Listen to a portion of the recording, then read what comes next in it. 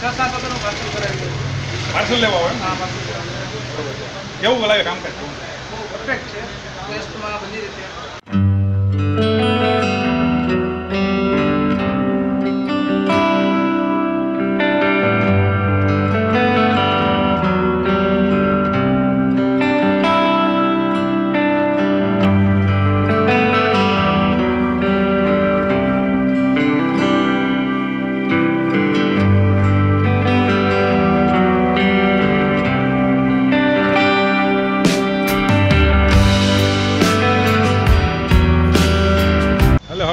કેમ છો? મારી ચેનલ માય રિયલમાં તમારું ફરી સ્વાગત કરું છું.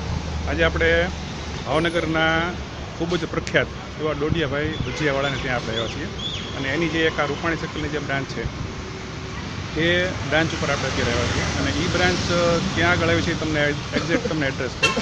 રૂપાણી સર્કલથી આપણે સંસ્કાર મંડળ જતો જે રોડ છે ત્યાં આગળ અખંડ આનંદ કોમ્પ્લેક્સમાં બીજી જ દુકાન છે. ચોમાસાની સિઝન બરાબર જામી ચૂકી છે. ગઈકાલે તે અષાઢી બીજ હતી અને રથયાત્રાનો સમય હતો. રથયાત્રા ગઈકાલે નીકળી તો એ વખતે પણ વરસાદની શરૂઆત થઈ હતી અને વરસાદનો સમય હોય ત્યારે ગુજરાતીઓ એમ કહે કે ભજીયાના ખૂબ શોખીન હોય છે અને વરસાદ પડ્યો નથી, ઠંડક થઈ નથી અને ભજીયા લોકોને સાંભળે.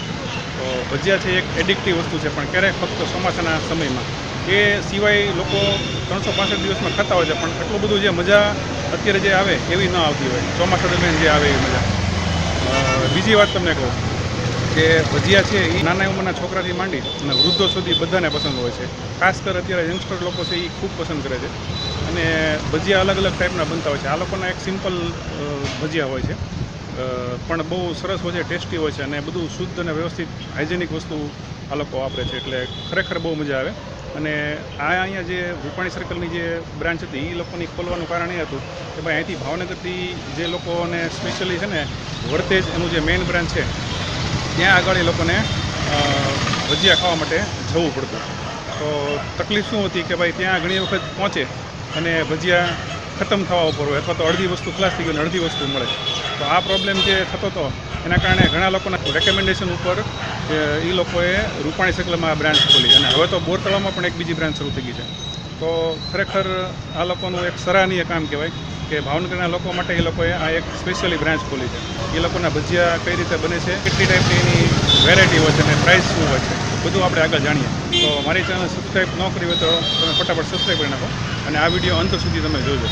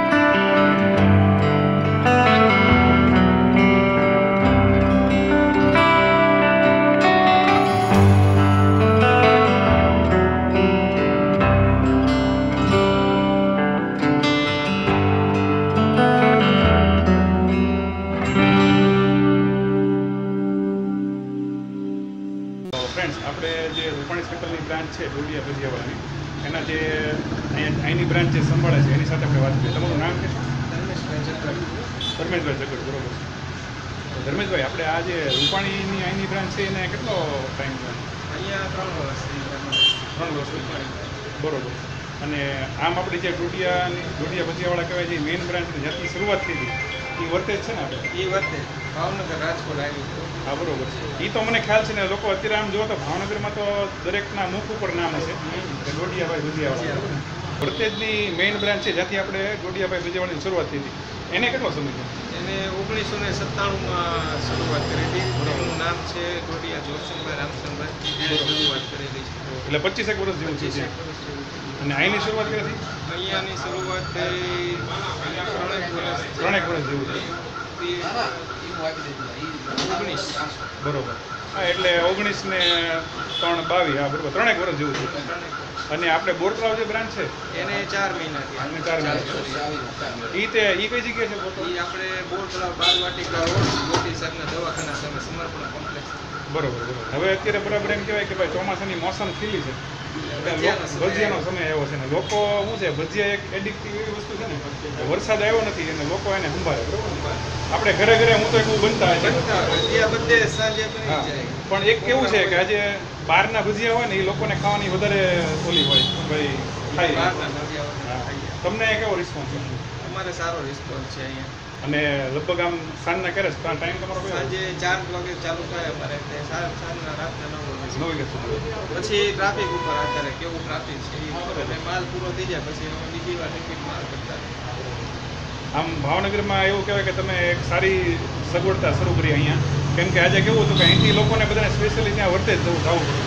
હવે અહીંયા ભાવનગરમાં આવી ગયા એટલે ભાવનગર અને રૂપાણી સર્કલ છે, રૂપાણી સર્કલ મિડલમાં છે એટલે લગભગ બધી કોરથી અહીંયા લોકો આવી ગયા. અહીંયા હેલું પડે, સરળ પડે બધા. ઉલટું શું છે, એક તમારે 8-10 કિલોમીટર જવાનું આગું અને પાછું ત્યાં ઘણી વાર પૂરું થઈ જાય, ઘણી વાર વહેલા મોડા થઈ જાય એવું થતું હોય.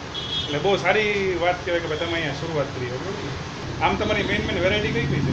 ભરેલા મરચા, બટેટાવાળા, બટેટાની ભટ્ટી અને ડુંગળી લસણવાળા 4 વેરાયટી. અને એમાં સૌથી વધારે હાલતી એવી વસ્તુ કઈ કે બધી લોકો બધી 4 બધી લોકો વધારે હું પછી લોકો ઉપર ડિપેન્ડ છે કે કોને કઈ વસ્તુ વધારે પસંદ પડતી હોય. હા બરોબર. અને જે વસ્તુ વધારે પસંદ હોય એ વસ્તુ વધારે નખાવે. બરોબર. અને એક જરા ભાવ કહી દીધો. ભાવ 270 રૂપિયા કેજી છે અત્યારે કિલો. એટલે એ પ્રમાણે પછી જેને 250 અને 500 ગ્રામ કે જે જોતું હોય એ પ્રમાણે ભાવ લાગે. તો તમારો વહેલા આભાર.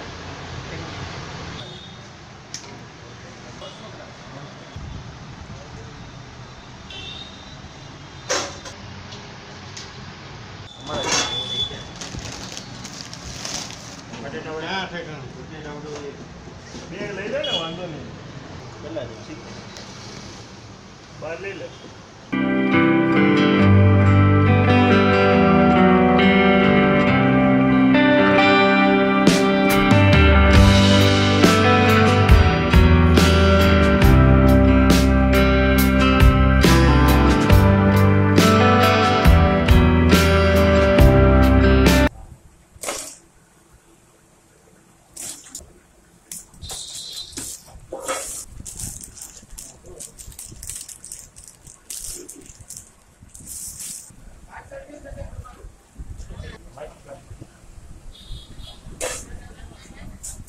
બોસ તમારું નામ કહેશો? મહેશભાઈ. મહેશભાઈ, આપણે તમે દોડિયાભાઈ ભજીયાવાળા છે અહીંયા રૂપાણી, કેટલા વખત લગભગ આવતા? 6-7 વખતનું પાર્સલ કરાવ્યું. પાર્સલ લેવા હોય? હા, પાર્સલ કરાવ્યું. કેવું લાગે કામકાજ? બહુ પરફેક્ટ છે. ટેસ્ટમાં બધી રીતે પરફેક્ટ છે. તમને એમાંથી જેટલી આઈટમ છે ને એમાંથી સૌથી બેસ્ટ તમને કઈ લાગે? બેસ્ટ તો બધી જ આઈટમ છે, પણ બેસ્ટમાં મરચાના ભજીયા છે જે એમાં અત્યારે જે ચોમાસાની મોસમ છે એટલે સૌથી વધારે મજા આવે. ભજીયા. જનરલી તમને ખબર ક્યાંથી પડી આ રૂપાણી સર્કલમાં આવી દોડિયાભાઈ ભજીયાવાળાની બ્રાન્ડ તો મેઇન તો છે એ વર્તેજ છે, તમને એની કેવી રીતે ખબર પડી? એટલે એમાં એક વાત છે કે અમે સ્વિમિંગ પુલ છે ને જોબ કરું છું, ત્યાં અમારા એક સભ્ય છે લઈને આવે છે ભજીયા. તેને અમને જણાવ્યું કે આપણે એમની બ્રાન્ચ હવે નવી પણ ખુલી છે રૂપાણી સર્કલ, અને એક વાર હું અહીંથી નીકળ્યો તો મને પણ ખ્યાલ હતો કે આપણે ભજીયાભાઈ દોડિયાવાળાની અહીંયા બ્રાન્ચ ખુલી છે. બરોબર. ત્યારે એ લાવ્યા ત્યારે બહુ જમ્યા ભજીયા ટેસ્ટમાં બધી રીતે, એટલે અમે પરિવાર અહીંયા સાંતો કરી લઈએ. ના બરોબર છે. અને સારી વસ્તુ હોય તો આપણને એમ થઈ જાય, મન થાય. અને મેઇન વસ્તુ તો શું છે, એ લોકોનું બહુ હાઇજેનિક છે અને બધું ચોખ્ખું કામ છે. ટેસ્ટમાં બેસ્ટ. તો મહેશભાઈ, તમારો આભાર. Thank you.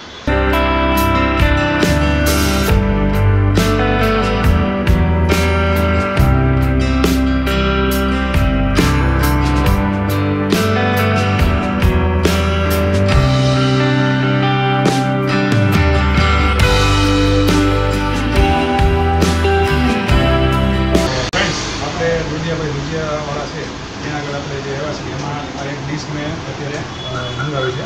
હવે આ ડીશમાં એવું છે કે મારે ઘણું બધું હું ખાઈ ન શકું એટલે મેં એક વસ્તુ બધી મંગાવી છે. હવે આ છે ને એ બટેટા વડા છે, બરાબર છે.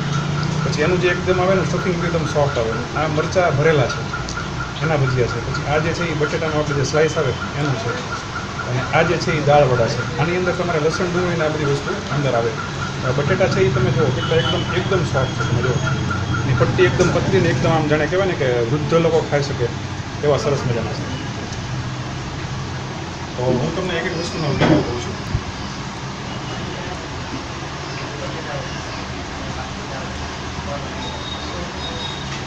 મસ્ત છે. આમ એમ કહેવાય ને કે મોઢામાં તમે નાખો તરત ઓગળી જાય. બટેટા વડા છે આપણે એની એક ટાઈમ એકદમ જુઓ તમે સોફ્ટનેસ તમે નહીં જુઓ. બે જાતની ચટણી છે, એક તીખી મીઠી અને એક આવે એ ગ્રીન ચટણી આવે.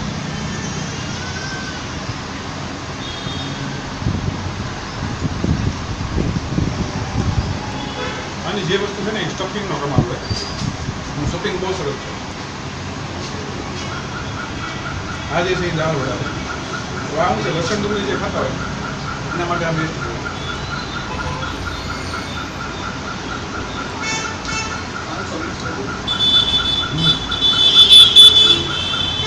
જે લોકો લસણ ડુંગળી ખાય છે એના માટે સૌથી બેસ્ટ હોય.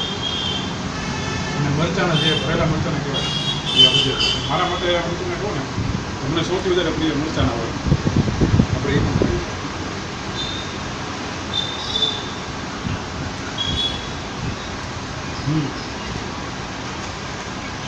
ખરેખર બહુ રોજ આવે. આ જે મરચાં આવે ને એ જનરલી પેપ્સી મરચાં હોય, એ બહુ તીખા ન હોય, તમે આરામથી ખાઈ શકો વ્યવસ્થિત રીતે. અને ખરેખર બહુ જોરદાર કાંતા છે. જે લોકોએ દોડિયાભાઈના ભજીયા નથી ખાધા હજી સુધી એ લોકો એક બહુ અચૂક ટેસ્ટ કરવા માટે અહીંયા આવો. વર્તેજ એ લોકોની બ્રાન્ચ મેઇન હતી, પણ જો તમારે સિટીમાં તમે રહેતા હો તો અહીંયા રૂપાણી-સર્કલ પાસેની જે બ્રાન્ચ છે એ બહુ નજદીક પડે તમને, ત્યાં એક વાર ચાખવા માટે જરૂર આવે.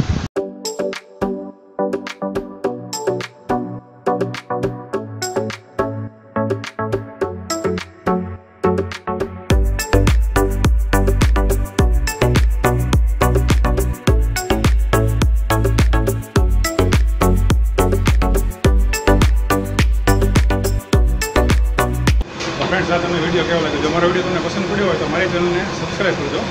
આ વિડીયો છે એ વધુ શેર કરજો. ફરી પાછા આપણે મળીશું. ત્યાં સુધી રજા આપો. જય હિન્દ, જય ભારત, જય ગરવી ગુજરાત, જય માતાજી અને બધાને સીતારામ. વડીલોને જય શ્રી કૃષ્ણ.